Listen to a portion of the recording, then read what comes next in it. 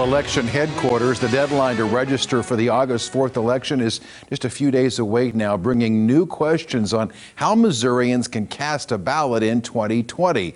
Color 10's Bailey Stroll is with me now after speaking with local election leaders, I should say. Bailey, do they expect a rise or a fall in voter turnout for August?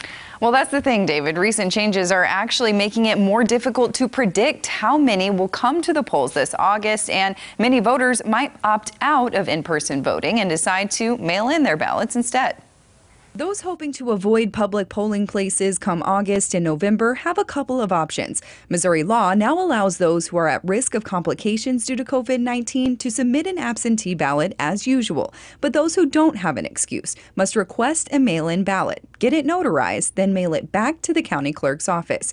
Greene County Clerk Shane Scholler says the extra steps are to make sure no one else can use your mail-in vote. There have been instances where when you have a high volume of, for example, mail-in ballots, people have harvested those ballots in the past, and so the legislature was trying to prevent that by having the mail-in ballot option, making sure the person personally mailed that ballot back themselves. And while these new options help cut down on crowds and potential spread of COVID-19 at polling locations, we'll have a number of people who are going to vote in person, but as many as people that are able to either use the mail-in ballot option or the number 7 excuse for the COVID-19 option, that will help in terms of socially distancing on the day of the election.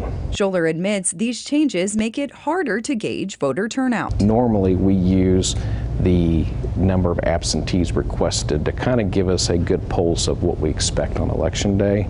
But because we know we're going to get more people who want to vote by mail, that's not necessarily going to be the same reliable predictor that we've had in the past in terms of turnout prediction. Now, November, we anticipate there's going to be a high turnout regardless. Now, Scholler says he thinks the main driver for getting people to the polls, at least in August, will be the Medicaid expansion issue on the ballot. He says if you have any questions on where to get your ballot notarized, you can call the county clerk's office in Greene County. They'll help you with that.